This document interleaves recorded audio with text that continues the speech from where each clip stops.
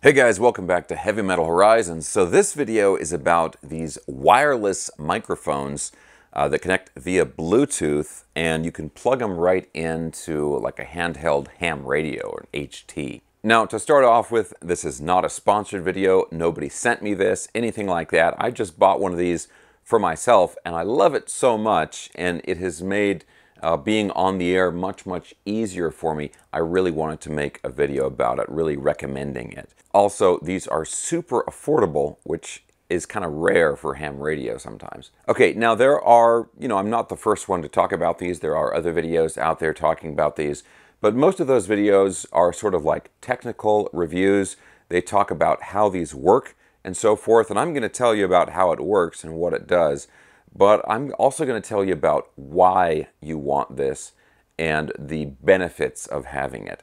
So we'll get right into this, but of course, guys, if you enjoy videos like this, here at Heavy Metal Horizons, we do aviation, cars, and ham radio. If you like that stuff and you have not already subscribed, please consider subscribing right now.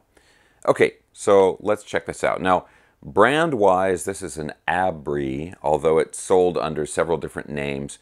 But the title on a listing when you go and buy this is going to be something like wireless mic, wireless Bluetooth ham radio mic, push to talk, something like that. And I'll have links like usual down in the video description below. And what's really cool is these cost around $35 to $40.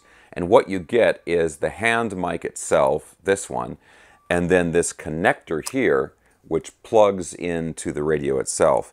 I'll give you close-ups of this stuff, but it's using the standard Kenwood 2-pin connection. These both have USB-C charging ports on them, and all you do is you plug it into your radio, as long as it has that Kenwood 2-pin connection, which a lot of radios have. Turn this on. Turn this on. Power on. Pairing. Connected. Okay. And it connects like that. Now on here, on the hand mic itself, again, I'll give you close-ups of this stuff, but you've got your push-to-talk switch over here, okay? Then you've got the power button, you've got a P1 function button, and then you've got a plus and a minus. Now, obviously the power switch turns it off and on.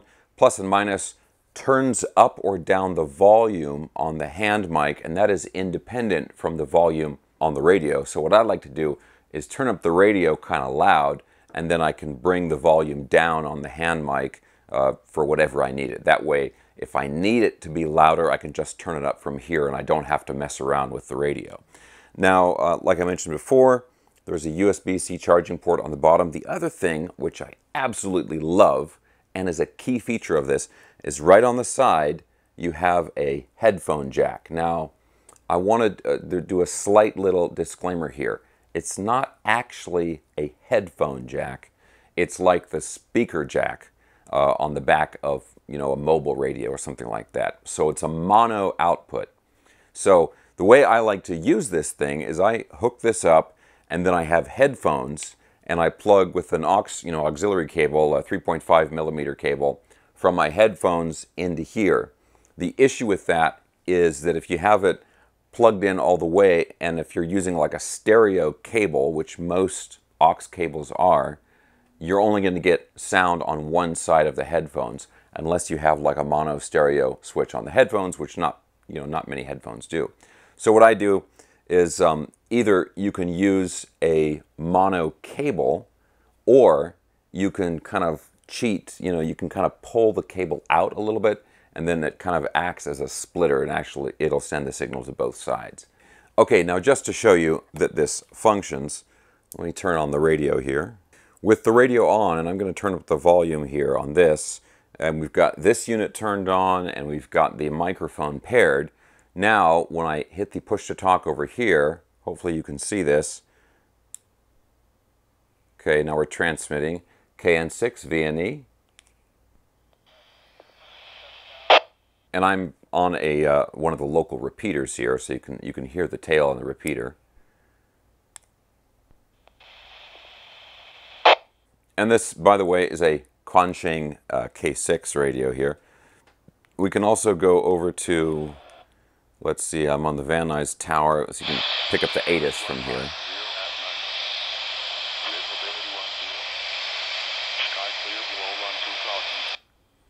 See if we can pick up something on the tower frequency. So that's with the sound coming through the hand mic and speaker here, and your push-to-talk works and all that stuff. But like I was saying...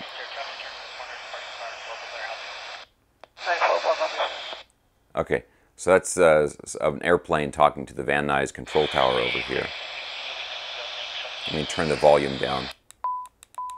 Okay, so the other way I like to use it, and you know, this is really like a key thing for me, is I plug in my cable, my aux cable, into the side port here, the headphone jack, speaker jack, and I plug in the other side to the headphones. So I've got my headphones on. These are noise canceling if I want. And you've got the clip on the back here, so you can clip this down here on your belt or on your shirt or whatever you want. Now I can transmit, let's see here. Now I can transmit through the hand mic, and I can be hearing everything through the headphones. KN6, VNE, Kilo November 6, Victor November Echo, monitoring.